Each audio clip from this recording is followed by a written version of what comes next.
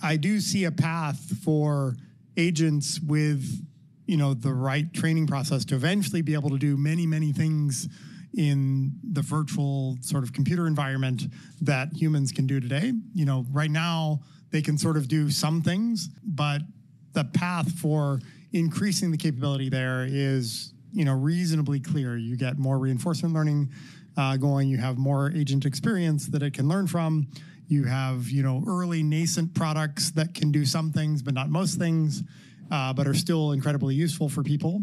And I think similar things will happen in sort of physical robotic agents as well. Like right now, we're probably close to making that transition from robots in messy environments like this room kind of don't quite work today, but you can see a path where in the next year or two, they'll start to be able to do 20 useful things in this room. And that will introduce pretty expensive robotic products that can do those 20 things. And then learning from experience, they will then get cost engineered to now have something that's 10 times cheaper and can do, 1,000 things. And that's going to engender even more cost engineering and more improvement in capability.